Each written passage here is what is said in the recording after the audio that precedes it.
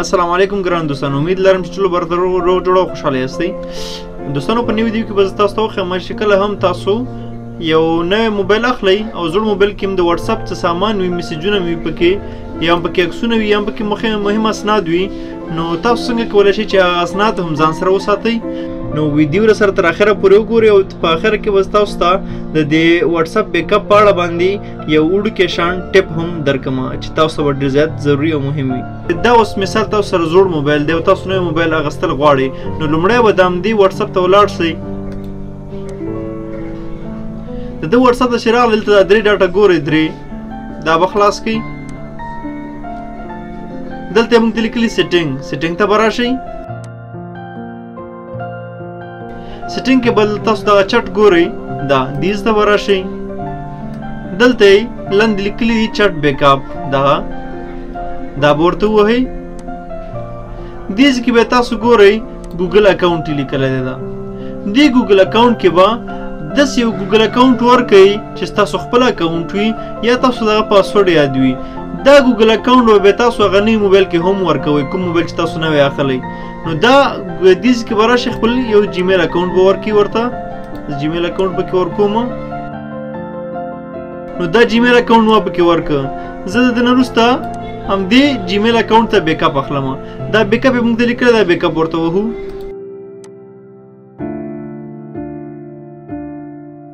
دا وګورئ زمونږ بیک اپ اوس په مکمل توګه باندې دې ګوګل اکاونټ ته واغستل شو. نو اوس تاسو کولی شئ چې دا بیخي ختم کړئ، دا موبایل هم بیخي ریسټور کړئ یا بیخي دا اکاونټ هم ډیلیټ کړئ، هېڅ مشکل پکې نشته.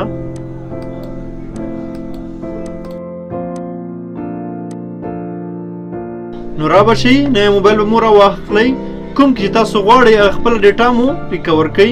نو مثال اوس دا موږ نوی موبایل راواغسته، راځو د کې خپل واټساپ اکاونټ جوړو، اګرین کنټینیو ورته وهو.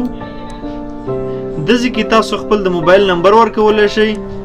دوستانو تر څو چې زمونږ د واټساپ اکاونټ جوړیږي، نو تاسو هم ناغېړي مه کوئ او زمونږ دغه ویډیو در سره لایک کړئ او زمونږ د یونس ټچ په نامه کوم چینل چې دی دا در سره سبسکرایب کړئ او زمونږ دا بیل آیکن باندې ضرور کلیک وکړئ، ولې چې موږ همیشه هم داسې خسته ویډیوګانې جوړو او موږ غواړو چې زموږ هره ویډیو لومړی تاسو وګورئ.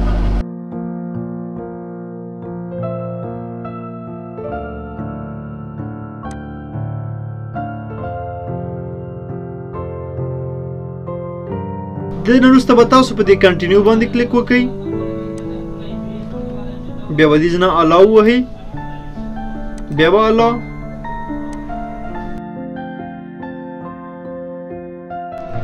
نو دلته تاسو ګورئ دغه ریسټور اپشن یې موږ ته راکړه، ریسټور په ده باندې به تاسو دې کې کلیک وکړئ.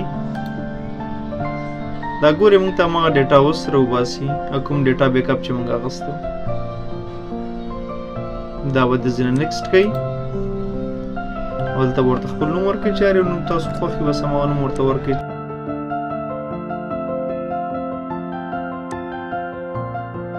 دې سره به بیا نیکسټ کوئ